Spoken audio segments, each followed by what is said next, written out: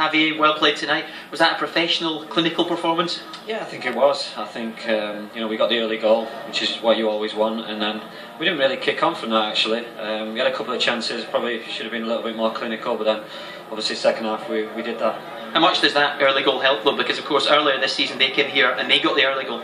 Yeah, it does. I mean, if you're at Old Trafford at home, you want to score early and you want to settle into the game and keep the ball in. So that's what we did. Like I say, we could have been a little bit better in front of goal, but we made up for that second half. You were on penalty duties when you struck it. Did you have a feeling you might keep it out? You seemed to get a couple of hands on it. Yeah, I mean, he got a good hand to it, but yeah, I think the power just helped me that little bit. So yeah, but I was a little bit worried for a second. Javi, a couple of goals for you as well. Another real great start to the second half too. That seemed to be vital. Yeah, of course. In the dressing room we were speaking about that. Know that we should go and try to score the second one, because if we keep 1-0 against a very difficult team like Fulham, it will be very, very difficult.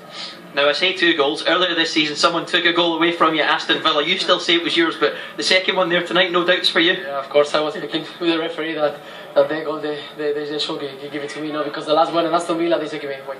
Spoken like a true goal scorer. How good is it to have this man next to you? He seems to be getting better with age, doesn't he, Ryan? Yeah, it's unbelievable. No, it's unbelievable to be part of this club, to be part like you said, a player with this capacity like Scholes as well, two legends to play with him, and we are trying to do our best to try to be like them.